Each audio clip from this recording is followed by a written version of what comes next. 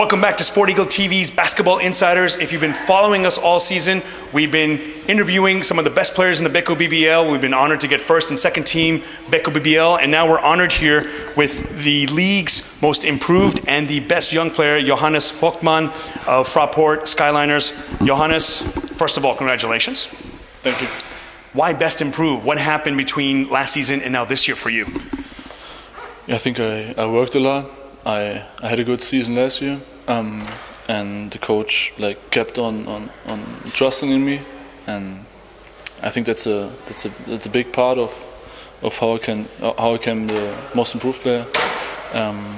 It's, I think, an honor for me that those people see the same in me, and I think I had a good summer. I worked hard. I had my first national team appearance, and that what gave me self-confidence. I had a bigger role this season now, so I think it's a mixture of a couple of things.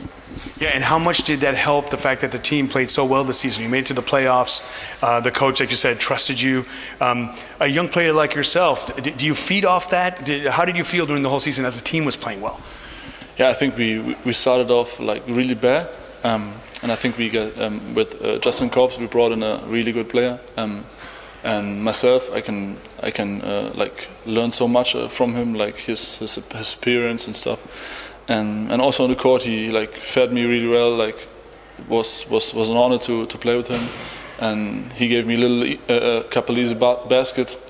And I think that's what improved over the season. We became a team, and always young players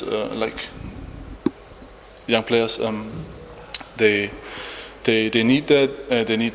They need the team, and yeah, we finished sixth in the regular season, and that's also part of the awards.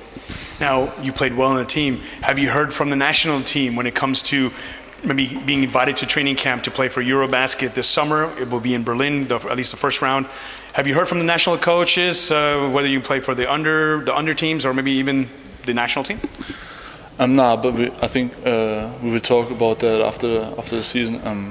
I think I wanna focus on the playoffs, and everything else comes afterwards.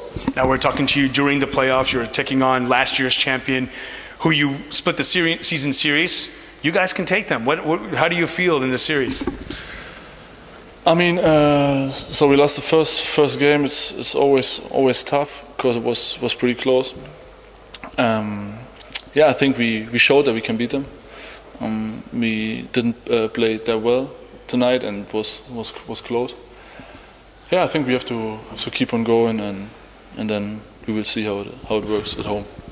Johannes Voigtmann of the FRAPORT SKYLINERS, we're looking forward to some great things for you. Congratulations on your awards. Thank you.